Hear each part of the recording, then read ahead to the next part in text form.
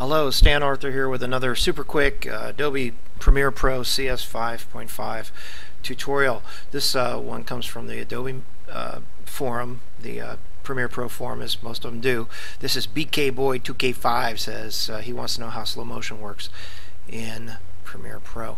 Well, real quickly, BK Boy, I'm going to show you 3 different ways that it works in Premiere Pro. Okay, first of all, I've got this clip here. It's not going to play very smoothly. Here, let's take a look, because it's an MP4 and it's not a very powerful system here. Okay, smooth enough, but that's something that I stabilized in the new warp stabilizer, and it looks really, really cool. Anyway, three quick ways to do slow motion. I'm going to hit the minus key here to kind of zoom out on this clip a little bit here. Okay, one quick way, if I right-click on the clip in the timeline, I can go to speed duration. And here I can either adjust it by percentage or by actual duration. If I make the duration longer, obviously it's going to slow it up. Click OK, and there you go. And you can see now I've got a red bar there, but you can see it's quite a bit slower now. Okay, I'm going to undo that. Control Z and wait for it. There we go. Okay, another way to do it is to use the rate stretch tool. Now that's up in your toolbar, the rate stretch tool here. It's also, keyboard shortcut is also X. That'll allow you to just grab and drag the clip as long as you want it to be slowed down. Okay, going back to my selection tool, right clicking, I'm going to choose frame blend here so I can get the in-betweens there. If I hit play now, it's probably not going to play very quickly, but let's play very well. Let's see. Yeah, there it goes. See, that also stretches out the audio, which is cool.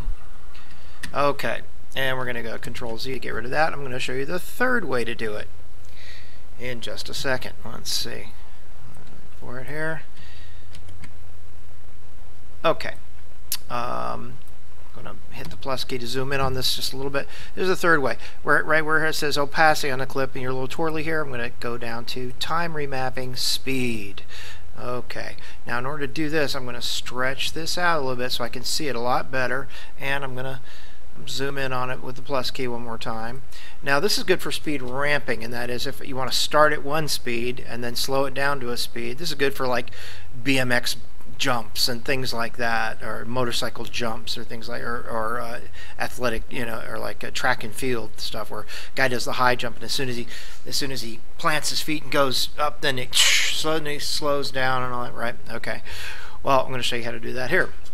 It works with keyframes, much like audio does, where you find the place where you want it to slow down.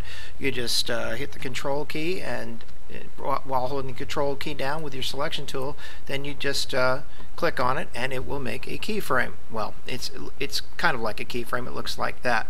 And then we're going to find the point. Well, actually, let's go ahead and slow it down now. If we pull our rubber band down now, we slow it down as much as we want, all the way down to 0, which will give us a still frame. We slow it down to like 30% or so and let go. You can see the clip's going to get much longer. Now the audio does not work with this. I'm just going to get rid of that. I'm going to hold the Alt key and click on it, and that's going to select it and by itself, and then I hit delete and I'll get rid of that. And let's see, now I can use this tool here to make it ramp down. I can use the little handles here to make this ramp down to 30%, and this will also give me a little Bezier action here if I so desire. There we go. See, now when we play it, if it'll play, fingers crossed, let's see.